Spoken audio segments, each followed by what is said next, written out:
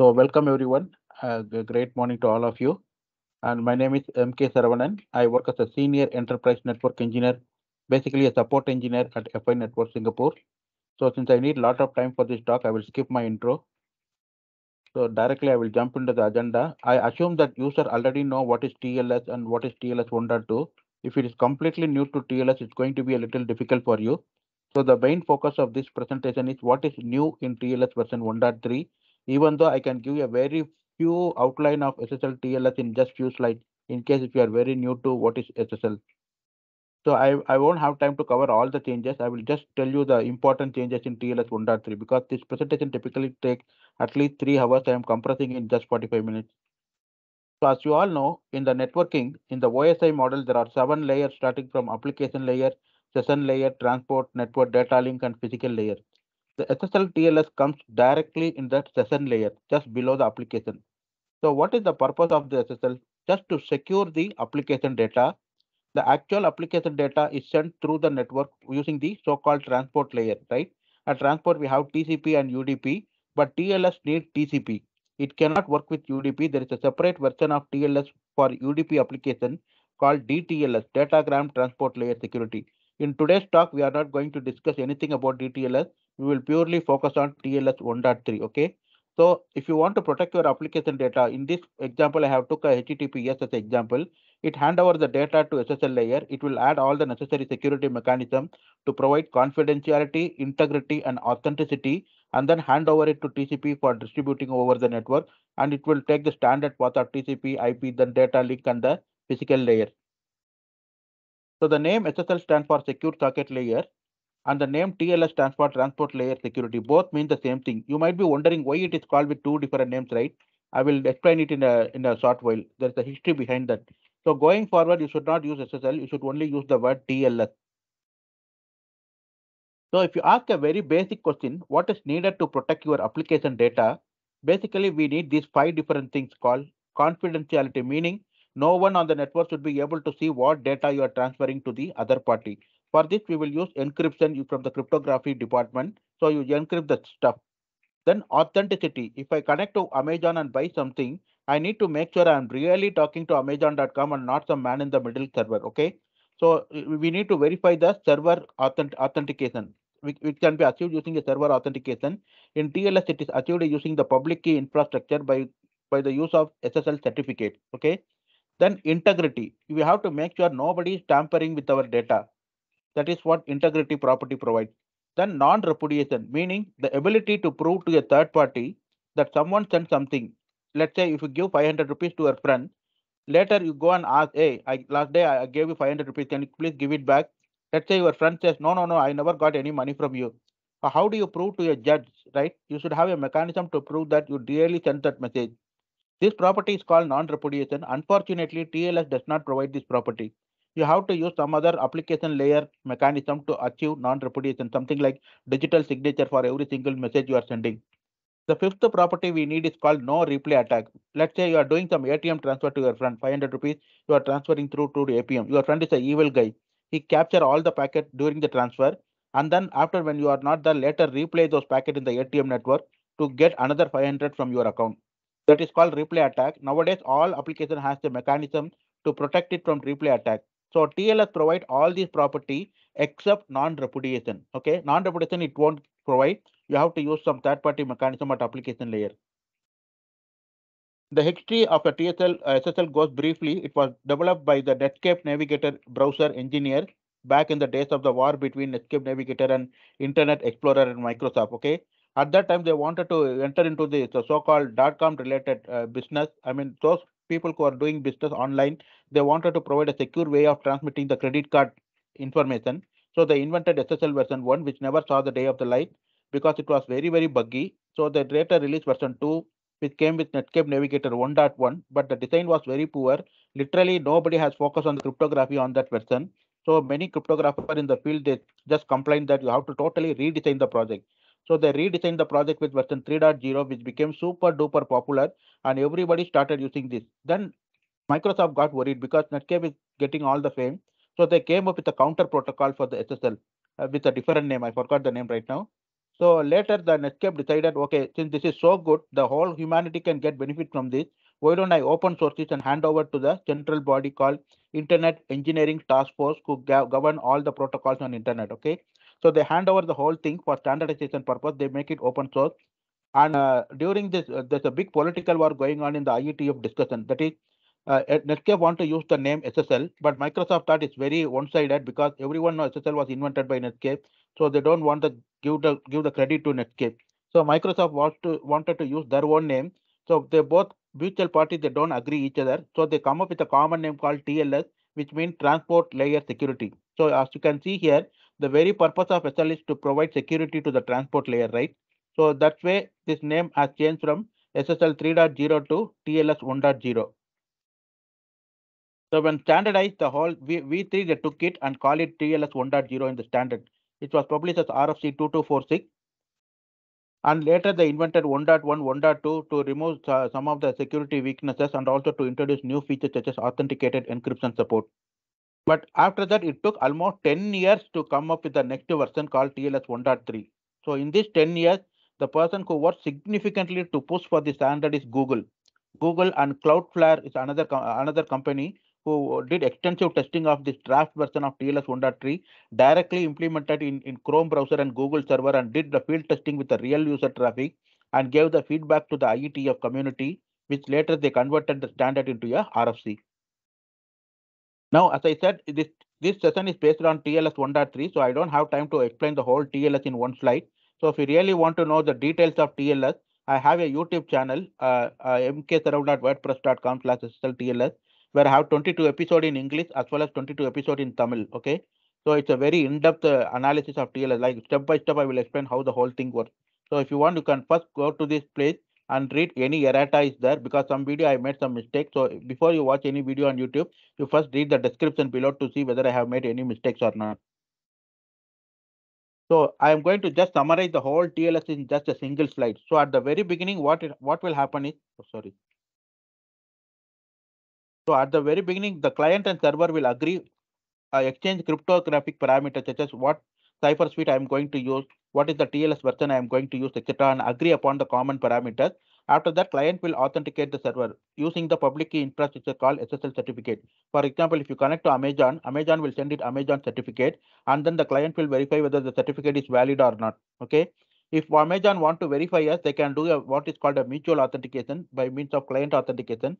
But in reality, 99% of the time in the real world, people only do server authentication. They don't do client-side authentication. Okay, but there are some private applications where people do mutual, like when the company employees want to connect with the VPN of the company, they can do mutual to confirm whether you are really my employee or not by installing a client certificate on your company laptop.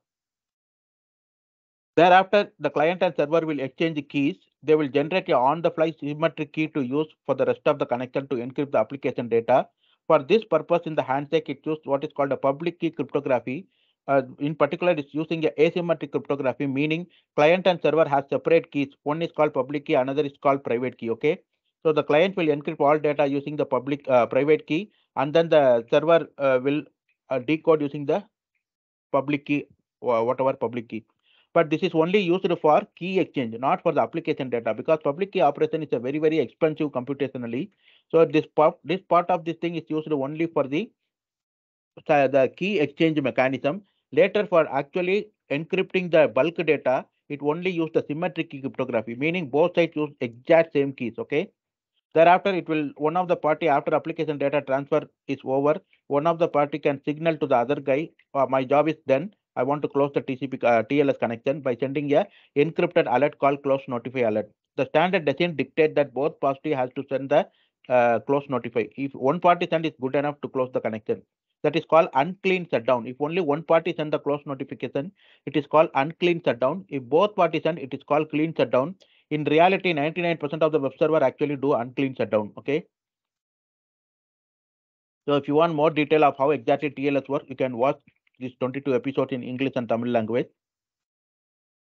Okay. Now the most important part of the TLS is the key exchange, because that's how the whole application data is going to be encrypted using some one-time password kind of key, right? So that is achieved using a key exchange algorithm. They first exchange a key. There are three most commonly used algorithms in this space called RSA, reverse summer Adelman, the guys who invented this algorithm, and DHE, Diffie-Hellman ephemeral algorithm, and nowadays the ECDH is the de facto standard, elliptic curve DHE. So if you are setting up a brand new server or if you are writing a brand new application which is going to make use of TLS, please do not use RSA, please do not use DHE. You only use ECDHE, which is computationally more efficient and security-wise also is more efficient than the other two. Okay. Even though in reality you will still see people using RSA for key exchange. In TLS 1.3, luckily you cannot use RSA at all because it has been banned for key exchange in 1.3. By default, 1.3 uses ECDHE algorithm. To authenticate the certificate, that is at the beginning when you connect to Amazon to buy something, Amazon will send it Amazon SSL certificate to the client. Client will go and verify the certificate. So for this verification purpose, it used the digital signature inside the certificate. To create this digital signature, it used what is called an authentication algorithm. The most popular being four authentication algorithms are there. RSA, the only beautiful thing about RSA is it can be used both for key exchange as well as for authentication. All other algorithms, there is a separate algorithm for to do these two things. Only RSA is capable of doing both key exchange as well as authentication. That's why it became super duper popular in the past. But going forward, you should not use RSA because the number of key bit size required to provide a sufficient security is becoming increasing day by day because of the advancement in the computing space and also the advancement in attack technique used by the American National Security Agency. So going forward, is whenever possible, don't use RSA. You switch to ECDSA, elliptic curve digital signature standard, which is computationally more efficient as well as provide more security than RSA. Okay, for a given number of bits. DSA was mostly used by the American military in the past. It's not very popular nowadays. It has been completely deprecated because of the computationally it's very expensive and is also very difficult to implement. Okay, so DSA is almost deprecated now. So you have only two practical choice, RSA or ECDSA. But given a choice, you ignore RSA, just use ECDSA whenever possible. There is also a new guy in the flow called EDSA, Edwards curve DSA. This is similar to ECDSA. The only difference being the elliptic curve used in its implementation is called Edwards curve technology. Okay. Later, I was talking to Aravind that I am planning to give one more seminar on introduction to elliptic curve cryptography. If that happens in future, I will explain what is meant by a elliptic curve, what is meant by Edwards curves, etc. at that time. Okay. So for the time being, I will just skip this. So to encrypt the application data, basically there are two different types of ciphers are used called stream cipher and block cipher. Stream cipher means you are encrypting one bit at a time. Block cipher means you are encrypting at least a small block at a time, like 128 bits at a time or 256 bits at a time. The most popular stream cipher is the RC4, which is being deprecated nowadays. RC4 is totally broken. So your application should never ever use RC4 because it's already broken algorithm. Okay. To replace RC4, they invented a new algorithm called CHA20 Poly 1305. So by default, for example, when you use Chrome browser with any of the Google server, by default, whenever possible, it will try to use the so-called CHA20 Poly 1305. In some use cases, the stream cipher is super fast compared to block ciphers. Okay, so it depends on your use cases. So otherwise, most of the website nowadays use this block cipher called AES. In the past, people use data encryption standard called the DES standard, which doesn't provide any great security. It is not advisable to use now. Okay, it only provides 56-bit security, which is insufficient. Nowadays, any application worth its salt need at least 128-bit security. So 3 dash, the later they use 3 dash, even though in theory it can have 128, but in reality, it only provides 112-bit security because the way how they implement this 3 dash algorithm. But there are later new attack came, so the 112-bit also got reduced now to 108-bit security. So it is not good. So by default, you have no choice but to use only AES block cipher if you want. Okay. Like I mentioned, RC4 is totally broken and deprecated. You should never ever use RC4 any longer. 3 dash, even though it is good, but the security you can achieve is only roughly 108 bits, so it's not worth. So you have no choice but only to use either AES if you want a block cipher, which provide 128 or 256 bit security, or you can use the relatively new CHA20 Poly 1305, which is much more secure. Okay, it's an open source design, much more secure. Entire design elements are available for all the public to read. It was designed by a famous cryptographer in US called Daniel J. Bernstein, who is a professor in cryptography department in one of the popular universities in US. In cryptography, especially when you deal with the TLS cipher suit, you will often see a term called mode of operation. So what is this mode of operation? Let's say, for example, by default, if you want to encrypt and send, right? Let's say you have a long data, you are sending an email, but as I told, when I use the block cipher operates at 128 bit at a time or 256 bit at a time. So you cannot take the whole email and encrypt, right? You have to divide your email into blocks of 128 bits like x1, x2, xn, etc. Encrypt them, you get your output y1, y2, yn, etc. If you directly send this output into the network, that is prone to certain group of attacks, okay? Because it can still maintain some kind of redundancy of what is available in the input data. Even though it's totally encrypted and junk, some kind of pattern it can still remember. So this method is called electronic cookbook mode, which is called a textbook method, which no one should ever use in that program. By default, if you just encrypt and send, it is using this so-called default easy boot mode. You should never ever use this mode in any of your programs, okay? Because I will show you example what will happen if you use this. So let's say I have an image here. The image contains a text called cryptography and data security. Okay. I am encrypting this whole image using AES 256 bit. So theoretically, no one should be able to see the output, right? It's completely random junk after the encryption.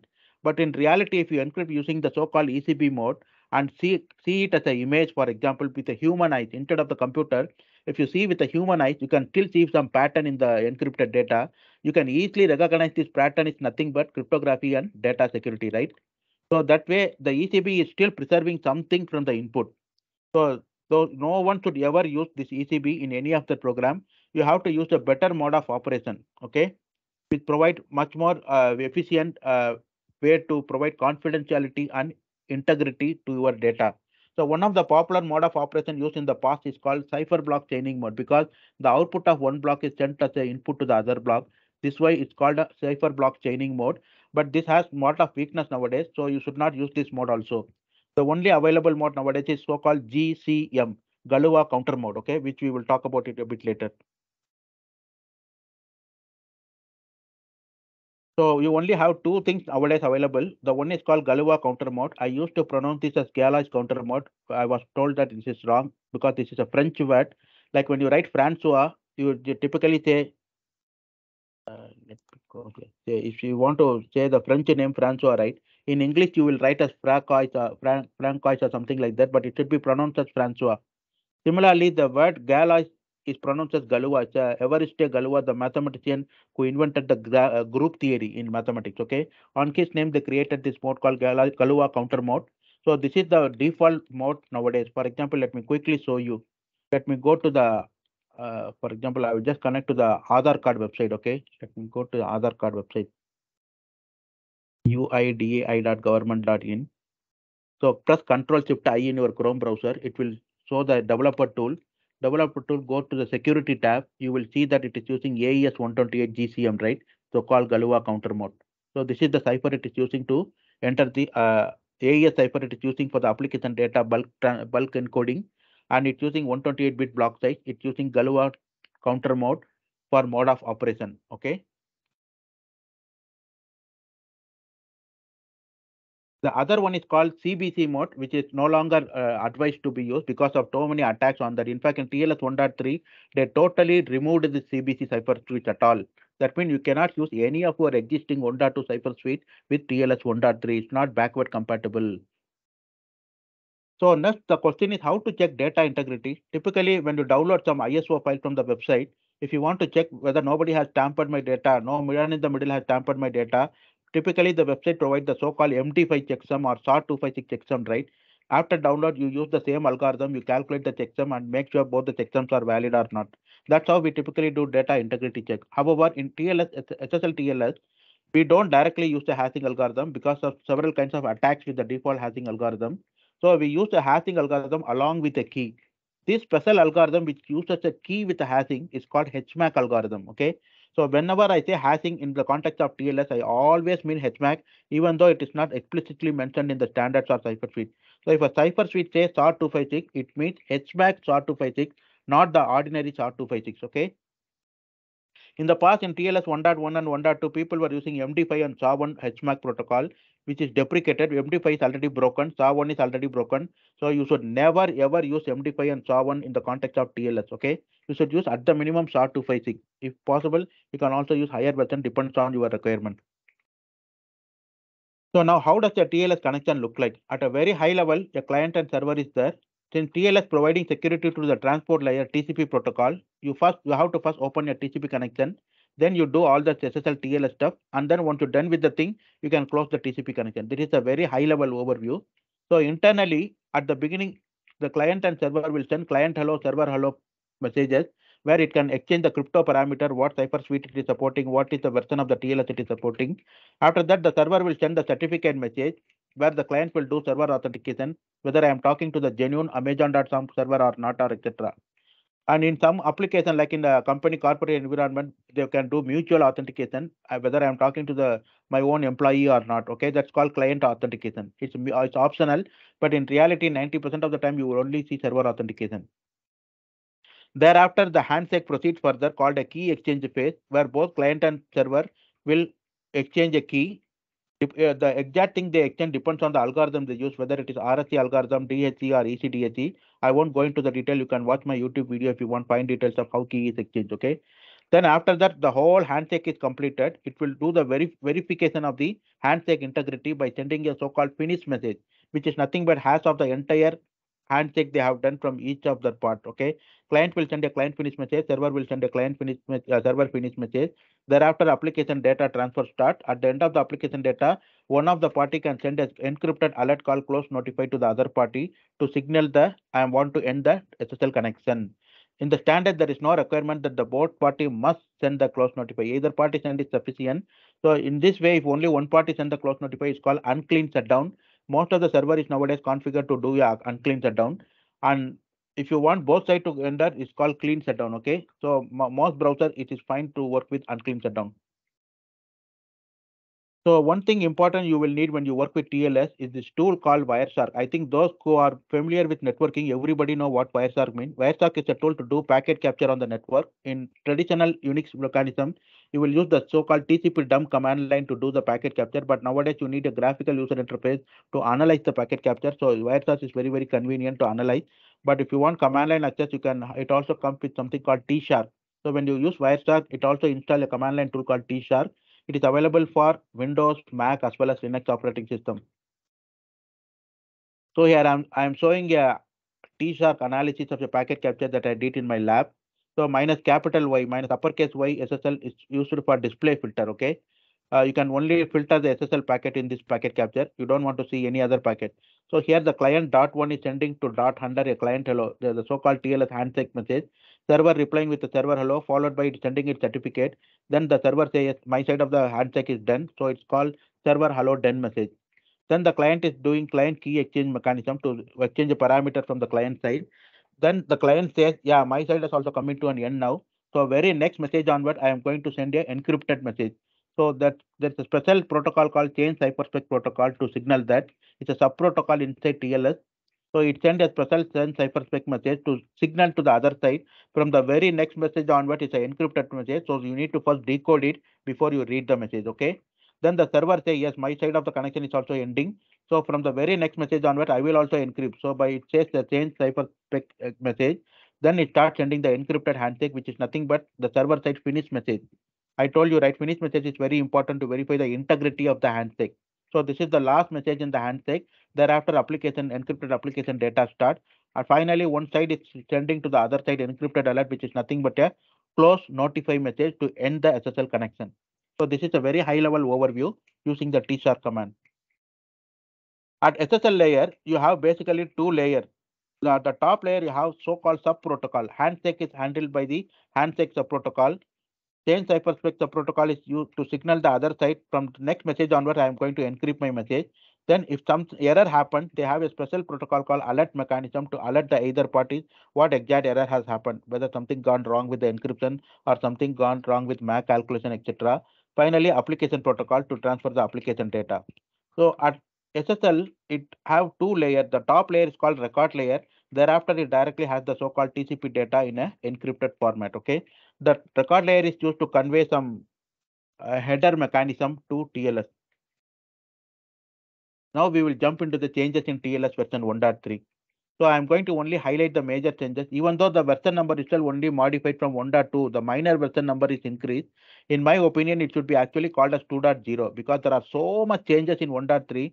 I started feeling like it's a new protocol itself. So many things has been removed. So many new things has been introduced. First of all, the version number. When Netscape Navigator guys invented SSL, they used the prefix 0300 to mean SSL version 3.0. Thereafter, when it became standard TLS, they wanted to continue the same notation and they just simply use 0301 to mean TLS 1.0, 030 to mean TLS 1.2 and vice versa.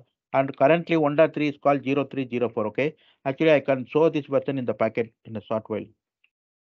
So let me go to my. So this is a TLS 1.3 capture. So at the very beginning, you have a client hello and the server replies with the server hello. So if you go to the client hello, where exactly the client is conveying to the other party that I am supporting TLS 1.3, okay? That is conveyed in a TLS extension. Like I mentioned, the basic TLS only implement the very basic core protocol. All other features are implemented in the form of TLS extension mechanism. So one such extension is called supported version extension, okay? It's called supported version extension. Supported version, let's see where it is. Yeah, it's here. Guys supported version extension. So you can see here the client is supporting TLS 1.2 at the minimum. That means the client do not support 1.0, the client do not support 1.1. At the minimum, it only support 1.2 and it also support 1.3. Okay. However, even though it say it support these two, if you notice at record layer, it is still using 1.0 at the record layer, right? This is the record layer. So the record layer alone, it's still using 1.0 formatting style to send this initial client hello. Because at this point in time, the client doesn't know whether the server support 1.1 or 1.2 or 1.3. So you don't want to assume anything. So it's using the lowest possible means for the record layer, okay, 1.0. And this mechanism was introduced to make the middle boxes happy. In internet, from the client to server, there are so many middle boxes like Cisco routers and other Palo Alto router, firewall, etc. They are all used. Some of the thing will intercept and proxy the connection. Some will even do the so-called man in the middle attack like SSL proxies, etc.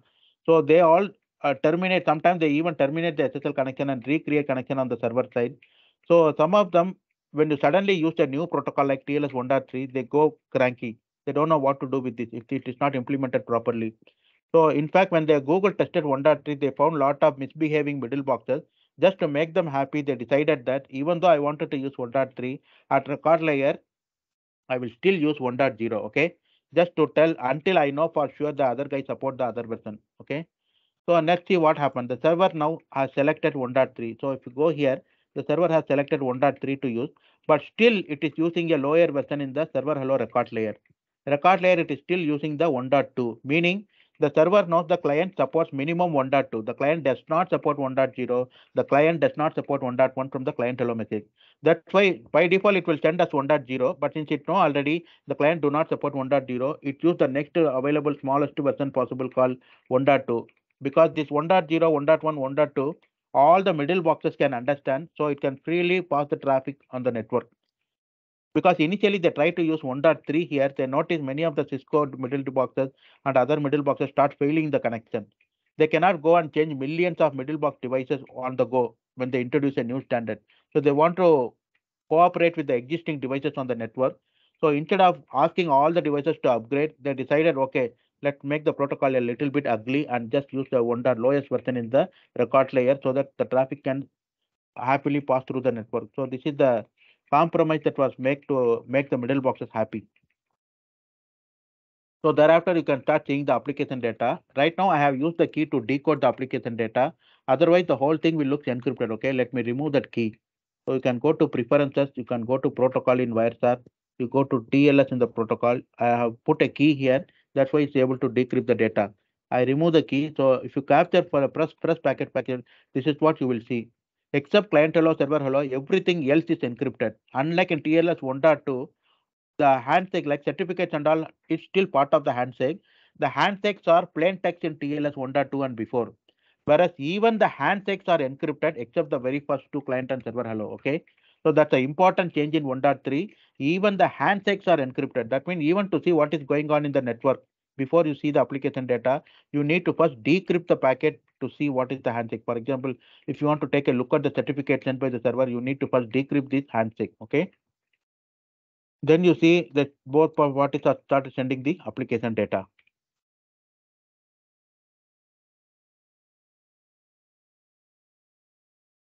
So at record layer, you will still see a different number. The exact version is only announced inside the supported underscore version. What are the different mechanism it is supporting? Okay, 1.0, 1.1, 1.2, 1.3, etc.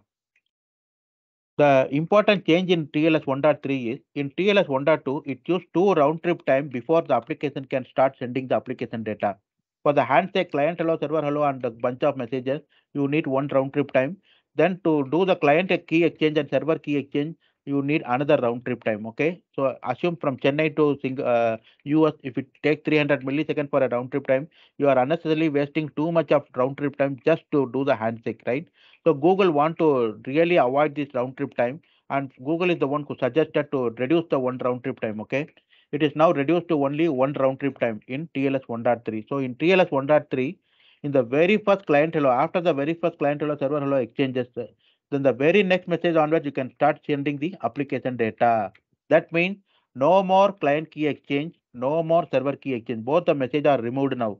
Directly the client hello itself will convey the key share of the client key exchange.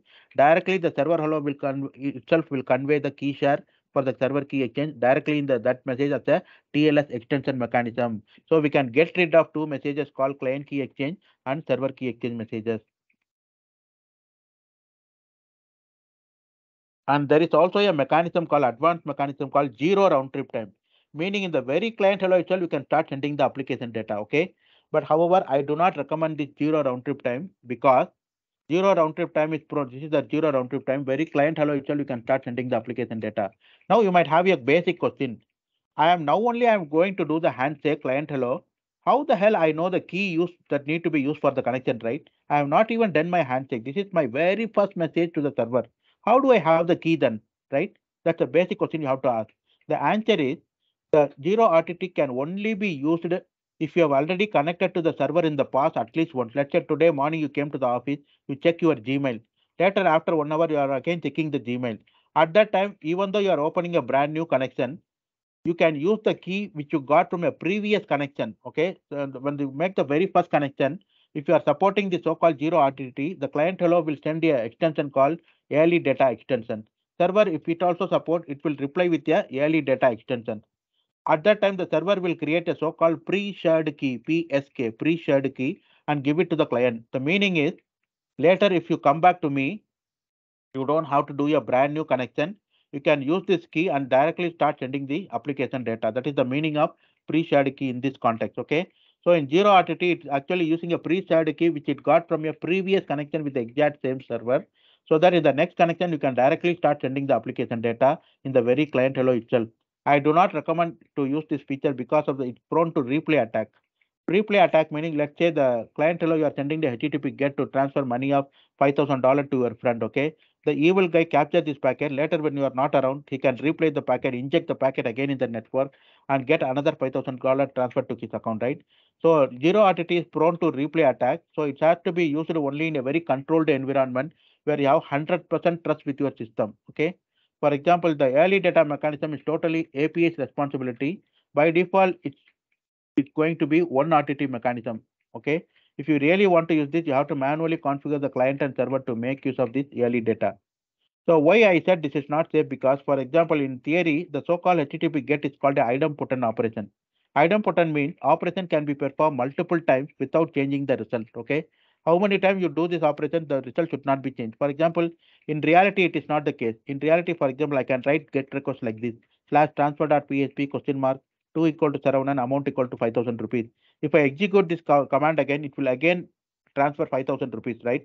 So it should not happen. So in reality, people are using this way. So even though in theory it's supposed to be idempotent, in reality we found many of the time the commands are not idempotent. So if you know your command is 100% idempotent, then you can use the so-called 0 RTT. Otherwise, you should not use 0 RTT. Okay. Now, the key derivation.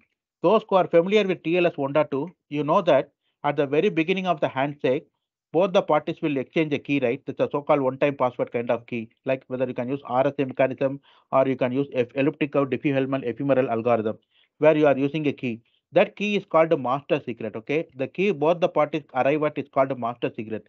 In reality, we do not use this master secret directly to encrypt the application data because the TLS protocol has so many sub-protocol. It needs lot of different keys. For example, the client side needs a key for the MAC algorithm calculation. The server side needs a key for a MAC algorithm calculation. The client side needs a key for application data transfer. The client server side needs a key for application data encryption.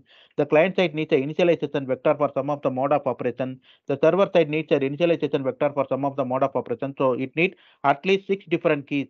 So given a single master secret, internally it uses a cryptographic primitive called pseudo random function, and the single key will become 6 different keys now. Okay, that's how it generates multiple key using a single different key. So in 1.2 it uses the so-called pseudo random function. Okay, whereas in TLS 1.3,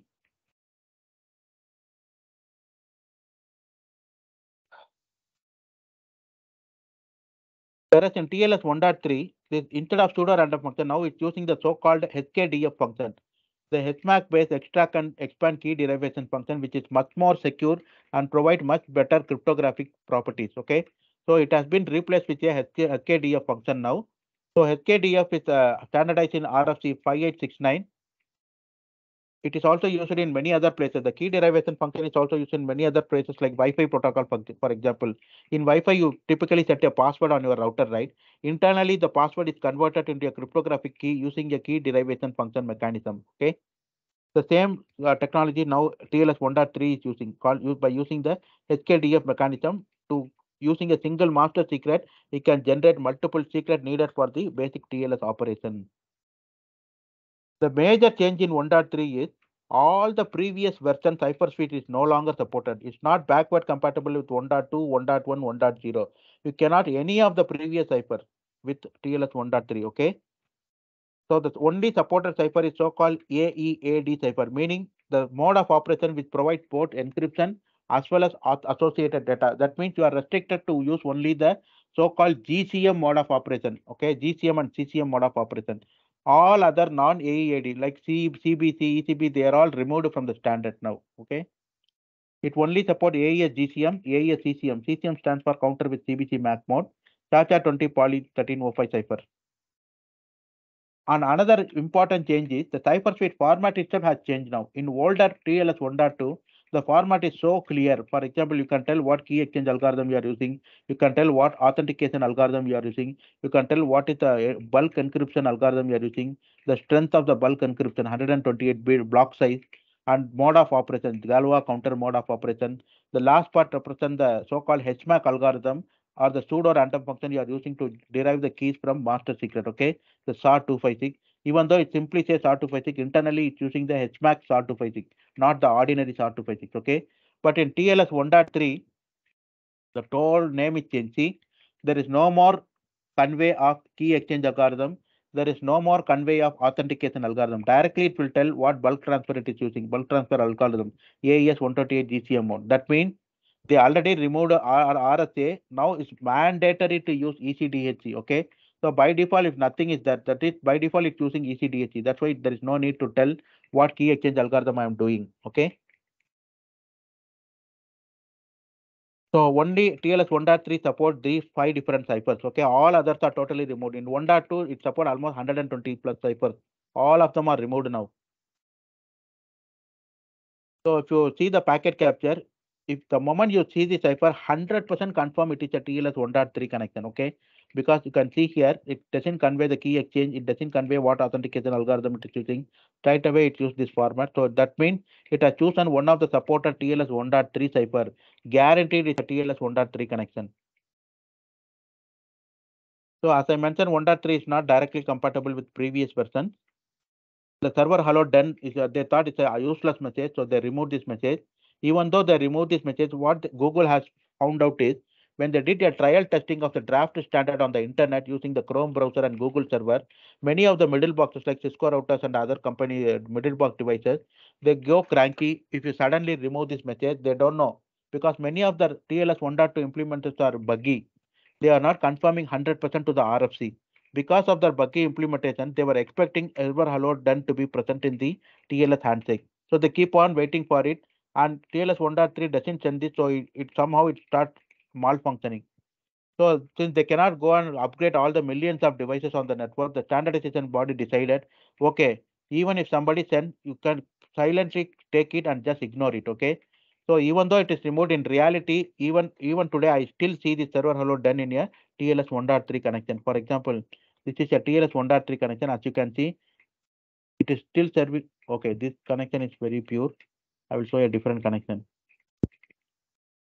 I will show a older connection. Here you can still see the so-called server hello done. Somewhere you can see the server hello done. But this packet capture doesn't have. I think it's in some other packet capture. I don't have it here. So basically what I'm trying to say is, even though the standard say to remove this, you can still see this message, okay? Just to make the middle boxes happy. In that case, the receiver or sender simply will ignore this message and keep proceeding further. Change cipher spec, they again thought it's a useless message. They removed this nowadays, okay? Even though it is removed in the standard, you can still see the change cipher spec because the middle box go cranky if you suddenly remove this. So to make the middle boxes happy, they adjusted the standard to cooperate with the middle boxes, and you can still see the change cipher spec, even though the standard say you can remove it. Okay, maybe it will take another 10 years or so to completely adhere to the TLS 1.3 RFC. Now there is no more client key exchange message, no more server key exchange message. Thereby they brought down to one RTT. Instead of two RTT, they now brought down to one RTT. The reason is these two now is directly implement using a TLS extension called key share. Okay, as I mentioned here, you go in the client hello message, you will see something called key share mechanism, right? Key share extension. This is the key share extension. Here it says I'm going to use the elliptic curve called curve 25519, also called X25519, and it is sharing it part of the public key of which is needed for key calculation. Okay.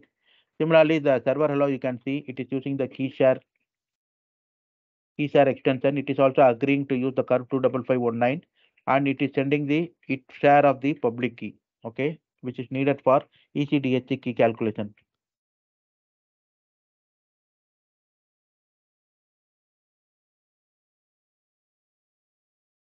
So this is key share from the client hello. This is key share from the server hello. Now, sometime what will happen is, even though this fellow say, okay, use the curve 25519, what if the server doesn't support the curve at all? Then the server will send a special message called hello retry request, meaning I do not agree with any of the parameters you are sending because I don't support them. Here is what I am supporting, okay, key share. So you please resend your hello request to adhere to this new demands I have. Then the fellow can send a client hello if he also support this particular mechanism, and then the thing can continue. This is a brand new message introduced in TLS 1.3. If you are coming from 1.1, 1.2 background, this message is not even present in them. Okay, this is a brand new message introduced in TLS 1.3 for this rejection of key share from the client hello. Unlike 1.2, in 1.3, even the handshakes are encrypted except the client hello and server hello. As you can see here, only client hello, server hello is not encrypted. This is because yeah. For example, here you can see this is the server hello, right? After the server hello, you can see change cipher spec. Then this is it is application. It's actually not application data. Okay. This is actually encrypted handshake message. It is sending the server is sending the server certificate in this message. If you decode this packet, you will know that this is not an encrypted application data, but actually the server certificate. So that means even to debug during the troubleshooting, you need to have the key to debug it. So that's another big headache for support engineers. Okay. So as you can see, all the yellow thing that I have highlighted is already encrypted. Without the key, you are unable to decode this packet capture and see what is going on. So security improvements in TLS 1.3 means there is a less attack. It's prone to less attack. For example, they removed RC4 which is a very weak algorithm. They removed MD5 SHA-1, which is already broken algorithm. They removed CBC because this is not a good strong mode of cipher. They removed RSA, Public Key Cryptography Standard 1 version 1.5 way of encapsulating the data, which is prone to several padding oracle attack like Blyson-Baker attack, robot attack, etc. Compression is the root cause of several attacks in SSL, so the remote compression.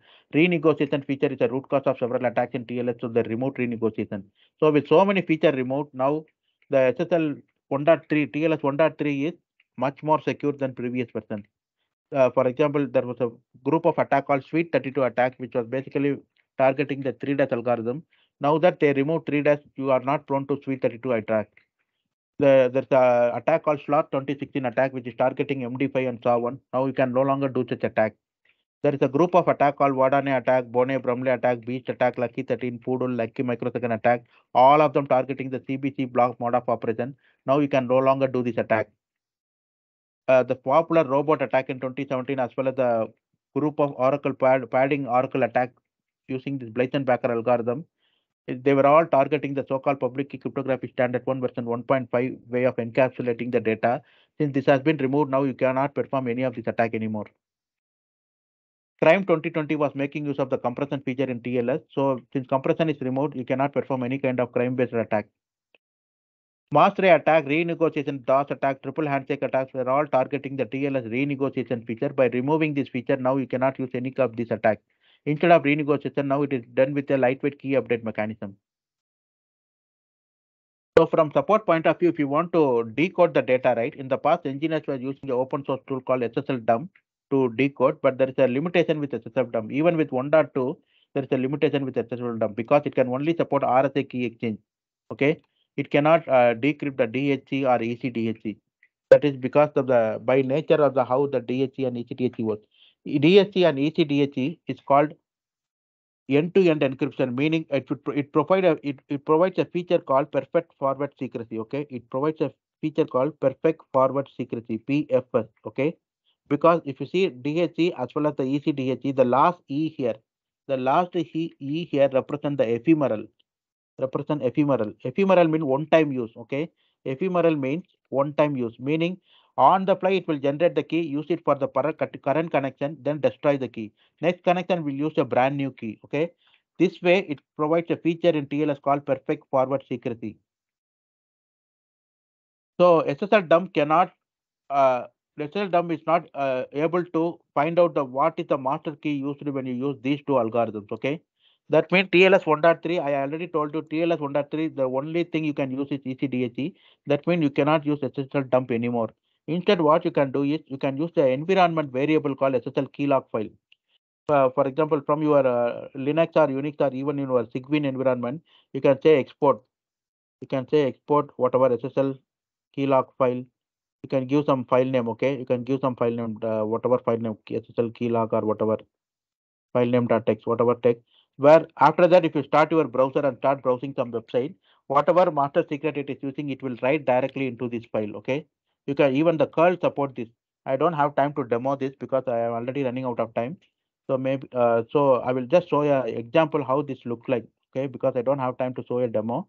So for example, in older SSL 1.2, the session log will look like this. For example, it will look like client random, and then you will see the whatever the session ID followed by the so-called master secret. This is the so-called master secret. Okay. So the Wireshark or T-Shark tool need this master secret in order to decode the packet capture. Okay. In older thing, it's called a pre-master secret file. Okay, because this is the pre-master secret. So the thing works like this. At the end of the key exchange, both the parties have a key. This key is called pre-master secret key. Pre-master secret key. From this, the older TLS will use a pseudo random function, giving the PMS as the input, and then it will derive a brand new key called the master key. Okay, it will again use a pseudo random function, use the master secret as the input, and will generate a bunch of keys, which is actually useful for encrypting the application data and to provide the integrity mechanism, the key for the integrity mechanism. So this is called a pre-master secret. That's what you see in the master log is called a pre-master secret. By now, you don't have to do this. In the later 1.3, the thing will look like this. Basically, you need 4 different keys now. You need what is called a server handshake traffic secret, which is used to do handshake from the server side. Client handshake traffic secret, which is used to do a handshake from the client side. And you also have a client traffic secret underscore 0, which is used to encrypt the application data. There is a long story why this is called underscore 0. Today, I don't have time to discuss it. Maybe on some other day, we will have another session. So server traffic underscore 0, this is to encrypt the traffic from the server side. Okay. So at the minimum, you need 4 different secrets to decrypt a TLS 1.3 packet capture. Now you will see a fifth secret here. It will be surprising to see a fifth secret here, right? The reason is exporter underscore secret. The need for this particular exporter secret is, for example, sometimes your application needs its own secret. Your application need a secret to do something else. Maybe your application doing some kind of encryption internally. It needs some password for this mechanism. But as you all know, password it doesn't provide a good cryptographic property, right? Because it's a human generated. So the application need a cryptographically safe password kind of secret. So for that purpose, if application wanted data not from the user but directly from the underlying TLS algorithm, they can make use of this so-called export a secret for their application purpose. Instead of a password, they can directly get this secret from the current connection because they are all one-time use, right? So it automatically provides the so-called one-time password property as well and super secure than using a manually managed password. So 1.0, 1.1 disabled by default on Windows 11 and the next version coming in September 2023 onwards, and all future Windows OS releases, they are going to disable 1.0 and 1.1. So by default, it will now support 1.2 and 1.3. The default is 1.2, okay? And if you are wondering when you're testing the application 1.0, 1.3, if after you disable, Windows event log will produce the event 36871, which means it has been now disabled by default. For some compatibility testing with a very old devices, for some reason, if you want to re-enable, you can still do it by editing the certain registry key. There is a solution article regarding this on the Microsoft website. You can Google for it. Then my own recommendation is just always, whenever possible, use TLS 1.2 as the minimum version. Okay. Also, whenever possible, use TLS 1.3 if it is supported by the other party. For example, we all know that Chrome by default support 1.3. So if you try to connect to the Aadhaar card website, you will notice that by default it will directly go and connect to with the 1.3. This is the Aadhaar card website. Control Shift I to see the developer tool. In the security, it shows it is using TLS 1.3 here, right? TLS 1.3, and it is using curve 25519 to perform the elliptic curve key exchange mechanism. And for the bulk data, it is using AES algorithm with 128-bit block size and Galois counter mode, which is called a AEAD cipher, meaning it provides both confidentiality as well as integrity. This mode of operation. So this other card website is safe.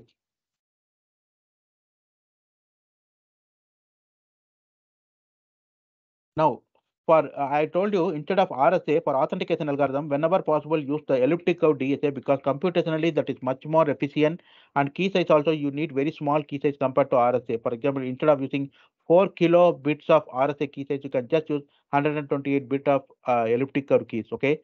So when you choose the elliptic curve for your ECDSA or ECDSE, make sure you choose at least those curve which provide 128-bit security. For example, curve 25519 is one of the most strongest curve we have. It's an open source curve.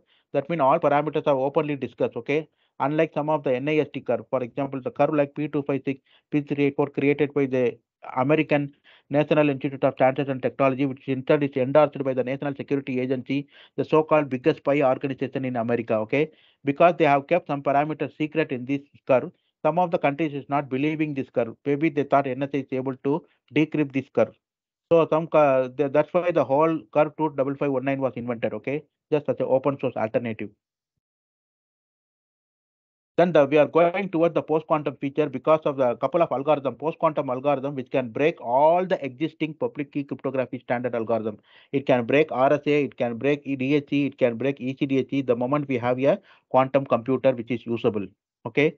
So NIST is aware of this. So a few years back, they conducted a competition to come up with a standardization candidate for post-quantum algorithm. It was ended last year and they finalized the following 4 algorithms. Crystal Kyber is a post-quantum algorithm for key establishment instead of ECDHC. Crystal dilithium, Falcon, and Sphinx is for digital standard instead of the ECDHC. Okay, so these algorithms are already available, and most likely by early 2024 they will make it as a RFC. The standardization process already started. The NIC security level for post-quantum cryptography competition requirement was 5 different security levels. So the 4 algorithms which got selected, they already satisfy security level 128 bits of security. Okay, all the 4 algorithms satisfy this property. And Chrome already started testing this algorithm in the upcoming version. They have a developer version. In the developer version, they are using the curve 25519 with a Kyber 768 for the key exchange. As I mentioned, the key exchange algorithm is called Crystal Kyber algorithm, right? Crystal Kyber algorithm. Chrome has already implemented in the Chrome browser, and they already started field testing without the knowledge of the user. Directly they enabled it. Okay, if they want, they can test with the millions of real users. So internally they are testing this algorithm and providing the feedback to the RFC committee, where it is working, where it is not working, what are the headaches they are facing, whether we can modify something else, etc. For example, they found out it's not working properly with virtual jetscaler and some other middle devices in between. Okay. As I mentioned, Chrome has already started supporting this for in the development version, starting from Chrome 1.1.6 onward. And they are also testing this over TCP transport protocol, as well as the new quick protocol, which is used in the upcoming HTTP 3.0 standard. Okay, maybe some of you may not will be knowing about this. In HTTP, the most popular versions are HTTP 1.0 and 1.1. We all know that it is using TCP for transport layer, right? So in HTTP 1. In HTTP 2.0, also, of course, we are using TCP. In the upcoming version, HTTP 3.0, they thought that there are so many limitations from TCP, so they changed a brand new protocol called Quick Protocol for Transport Protocol. Okay, Quick by default is an encrypted protocol, unlike TCP. Okay, so they are using the so-called Quick Protocol for TLS 3.0. So they are also testing the so-called post-quantum algorithm in the Quick Protocol as well. I think I will stop here. I still wanted to say a lot, but unfortunately, I ran out of time, so I will stop here for some questions. Thank you, Saravanan. It was a wonderful session. And although you were rushing, I think it gave a very good picture. What is TLS 1.3, how it differs from 1.2, what are the limitations. So I think it was a very well-rounded presentation. So yeah, now let's hear from the audience. Any questions? Go ahead. Saravanan, Arvind, I have a question. Can I? Yes, please. Yeah. Saravanan, two questions. Thanks for the wonderful presentation. It was very well presented. Got a good idea of TLS 1.3 and the previous ones. Two questions. One is fundamental. When you say Chrome is supporting 1.3, TLS 1.3, at the same time you mentioned Windows 11 upcoming versions are not going to be supported. So what does it mean? I didn't catch, or I don't know whether you said Windows or Microsoft is going to stop supporting it. Microsoft is going to stop supporting 1.0. They are going to disable 1.0 and 1.5 in the upcoming version of Windows 11 onwards. Meaning, if you open any browser, Edge browser, Internet Explorer, or whatever browser you open, by default, it will start with 1.2. Oh, so even if the browser, okay, so the browser will also, is the support in the browser? It's the support is in the operating system. The support comes from the underlying TLS library in the operating system. So the browsers are basically calling the Windows API to make use of TLS libraries from the OS. Got it. Okay. So when they are disabling this, so if you really have some very old application, just temporary solution. If you want to give for a few months, I cannot overnight. I can change. I still want this version for a few months. You can re-enable it by modifying some registry setting. There is a solution article which is available on Microsoft website to do that.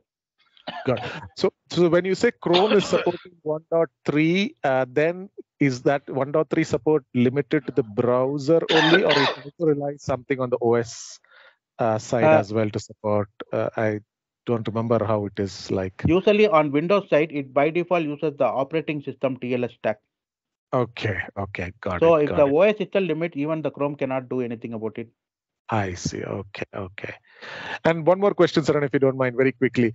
All this TLS is all generally unique, a peer-to-peer kind of security, right? Correct, yeah. So I know there is some IETF paper about, like especially for web streaming and all that stuff, they want multicast, like to leverage multicast, and TLS does not support multicast today. Yeah, because the very foundation of TLS, as I mentioned in the beginning, the very foundation is based on the so-called TCP protocol.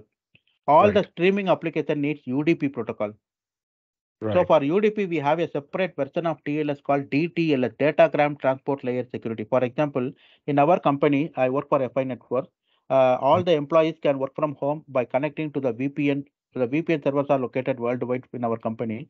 This VPN, sometimes when the workers are sitting in a remote region, in a hilly region where the connectivity is not very good, there's a lot of delay in the connection, lot of drop in the connection. So TCP performance is not good at all in such location. Whereas UDP, because of the datagram nature, it can still survive in those connections. So they can use the so-called DTLS to form the VPN. So in our company, when we use VPN, by default, whenever possible, we try to connect with using the DTLS for the remote connection like this, like where TCP performance is not good. So for such application, you can consider using the DTLS. DTLS, okay. But even multicast has a little bit of a like if you want to optimize a network utilization, like if you want to stream, you want to send one packet and then duplicate that packet to multiple devices, right? Then you are then there is no peer-to-peer security, right? Because you're taking a same packet and then to some point it is the same packet, and then you reach the edge. At that point, you want to just duplicate it and send it to multiple homes.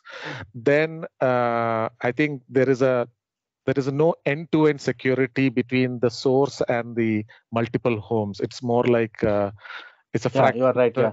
There's a fragmentation there. So there is no TLS kind of protocol which supports that today. I think there is a brand new group of protocol people are proposing for those purposes. I couldn't immediately recall the name. So basically, for application like WhatsApp messages, Signal protocol, where you are suddenly sending to a multicast kind of multiple users in a group, there's a special form of protocol they are developing for efficient security, to provide efficient security for them. So you will start seeing them in the upcoming years. Awesome. Okay. Thank you. So if you want to know what is the latest development happening in this area, there is a conference called Crypto Year Number, for example, Crypto 2023, Crypto 2022, etc., which is happening at the University of California in US every year, where all the inventors of the so-called cryptographers, everyone meet there. So when I went a couple of years back, I was able to meet all the RSA, Ron Trivers, Diffie, Hellman, everybody I was able to meet. So there you can go, where people can discuss all the upcoming protocols, what are the new attack they invented, everything they can show a demo there. Like MD5 was broken in one such conference, the SAR1 was broken, a demo was shown in such conference. Oh, very nice. Okay, thanks for that reference. I will also take a look. Thank you. Yeah, I have one question, sir. When we buy a digital certificate from the market, is there a precaution that we need to take so that we don't take any previous version? How do we really ensure that we buy the right digital certificate? The thing is, the digital certificate has nothing to do with TLS version. Sorry, there is some echo in my voice.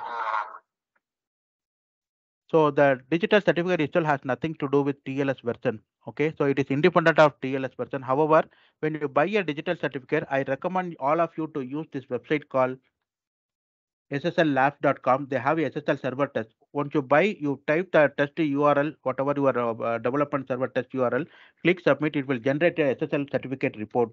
How good your configuration is. For example, you should strive for anybody worth his salt should get your A+. Anything less than A+, I will not agree. Okay.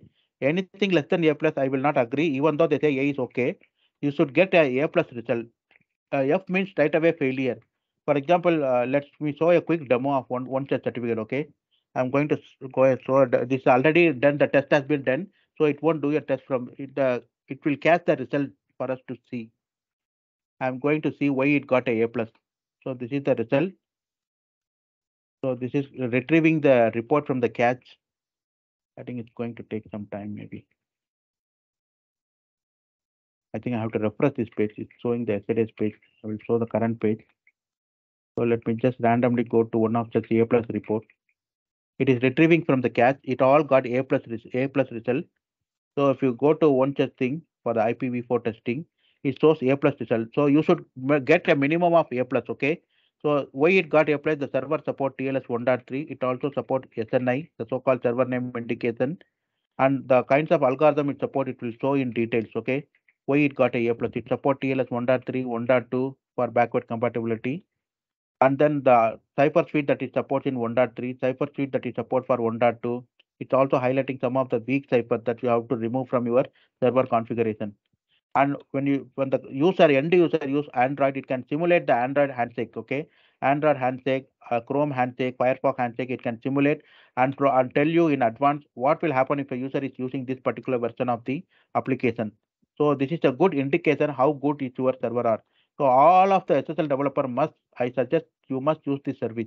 It's available for free. So you can type your URL of your test server. I can submit. It will take 4 or 5 minutes to generate this report. For example, I will show you one T report. Why it is called a T report? Okay. So some of them it got a very bad rating. So the reason for the bad rating they will highlight. Whoever is the admin, he has to be fired from the job. He is using a certificate which is expired already. Okay.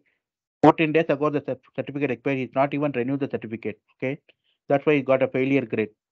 So it's a very quick way to test what is the configuration of my SSL server at all, and what are the different things that it supports, like what are the authentication algorithm it's using. Everything you can see in one go. If you detect any weak cipher, you have to make sure in your server you have to better remove all those weak cipher support. And also it can simulate all the different browser, all the different whatever phone kind of thing. Many of the standard thing it can simulate. Yeah, go ahead. This is in the hello. Hello. Sorry. Are you still able to see my screen? I don't know whether something got Yeah, disturbed. we can see your screen. Okay. Any further questions? This is Indrajit, go ahead. Is it Indrajit speaking? Yeah, go ahead. It's a wonderful. My point of view is that you have shown to that if you are using the browser, in the browser, what are the other line item other than the security tab we can use to debug the applications related with the security? Any other and other thing you have shown to the tools like buyer. Yeah, bias Shark tools. Any other tools we can use to diagnose this network issue? One of the most common tools that I use is the OpenSSL command line. You can just use the OpenSSL command line from your Unix, or even if you are using the Windows subsystem for Linux, you can directly use to connect and to see. You can turn on the minus V, the so-called verbose mode, to see how the exchange is going on, and you can troubleshoot if, for example, if something going wrong with the cipher suite, or maybe the certificate. The common issue that we will find in a real life is the certificate authority is not installed properly on the client machine. Like in many military applications, they may not be using a well-known CA. Instead, military will have their own internal CAs.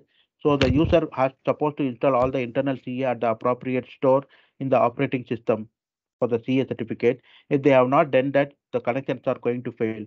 So if you try to use the OpenSSL command line, OpenSSL dash connect or whatever, you can. There's a tutorial on that. You can do that. And also, if you are anything to do with SSL, I strongly recommend to read this book from cover to cover. Okay, there is a book called Bulletproof SSL. I know this author in person. I strongly recommend all of you to buy this book and read from cover to cover. It's a mandatory if you are anything to do with SSL. Okay, it's called Bulletproof SSL. This is a very well written book. It's a second edition. You can buy the PDF copy directly from the FaceTDuck website. Okay, they also have a hard copy if you want. And this is the second edition. Make sure you buy the second edition. And this was written by an author called Ivan Ristic, the same guy who built the so-called SSL lab. Okay, the SSL lab, that's how I showed. He is the guy behind this book. He later sold this whole the SSL lab to somebody else. I think now somebody else bought this SSL lab. So he know in and out of SSL by heart. So he know everything what he's talking about. So before this book came, I learned it a very hard way. It's so difficult to learn SSL because there are so many components involved. Public key cryptography, you need to understand the hashing algorithm. You need to understand bits and pieces. I learned from multiple sources. I got a headache. Then one fine day, this book came. It covers everything one needed to understand the SSL cryptography. Okay. So if you are in this field, I strongly recommend to read this book from cover to cover before you do anything with SSL.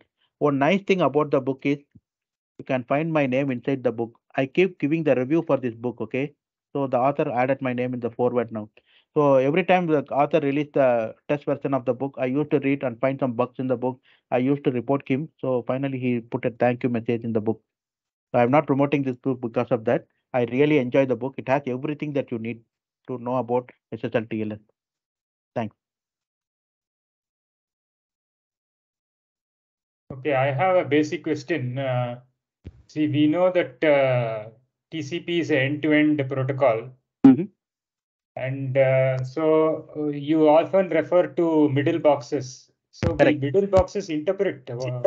That is the question. Okay, that's a good question. So I will come back to it. In fact, I'm working on a product in my company right now about your question. So what happens is, so normally all the users are assuming that when they use TLS, the things are going direct, passing through multiple routers like this, and then finally reaching the server, right? So nobody is able to decrypt the connection because the damn thing is encrypted. That is our assumption. That is our end user assumption, okay?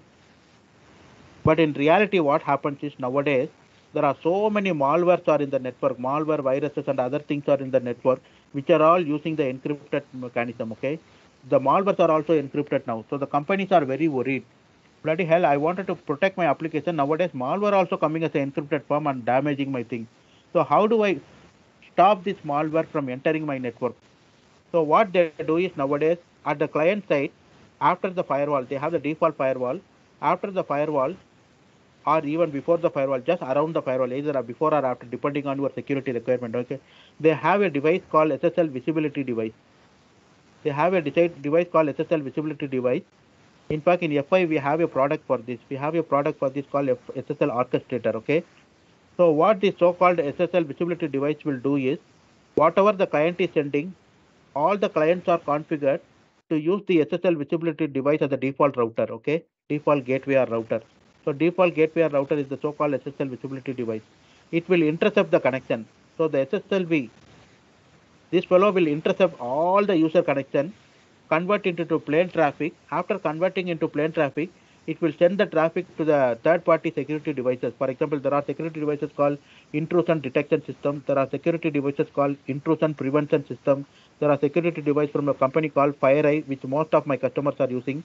The FireEye has a provision to detect malware, to detect antivirus, to detect lot of other issues. So you send the plain traffic to them. The device will scan, and then if everything is okay, there is nothing to worry about, it will return the plain traffic after sanitizing. Okay, you collect back the traffic, re-encrypt the traffic, send it outside to the server. That is what the so-called SSL visibility device is doing. In fact, at the time of speaking to you, my company is already intercepting all this data. For example, let me show you. I will go to straight away the website. Let me go to the website www.fi.com. Okay, so this website, if I click the lock button, if you see the certificate of this website, it is already intercepted by my company. So if you click this, not only this, any website, for example, let me go to bbc.co.uk. So I'm checking the clock button. Let me see I'm clicking the clock button. I'm going to the connection is secure. Certificate is valid. If you see, it's not showing the original issuer of the certificate. Instead it's showing Windows Event Reporting CA, which is the intercepting CA installed on all the employees' computer by my company. So we are running a security tool on our device where we are intercepting this, and we will look for any malware and other thing, whether the employee is copying all the source code of the company to Dropbox or somewhere else. We analyze all these things and then re-encrypt the data and then send out. Okay. So for some of the application like banking application and health application, we bypass those sites because we don't want to see customer credit card numbers and banking details. So those sites which we know for sure we will bypass. So to do this bypass operation, we have a contract with a third-party service. Third-party service will provide the so-called endpoint security databases. Endpoint security databases. Okay, that is, it will tell which websites are safe, which websites are not safe. You can devise a category. I want to bypass all the banking website. I want to bypass all the health website. Like that, you can selectively bypass. So all these things you can achieve using the so-called secure SSL visibility device. So nowadays, most companies started using the so-called SSL proxy server at their gateways. That means your traffic is no longer safe. It is intercepted by somebody in the network if you are coming from your corporate environment. Okay.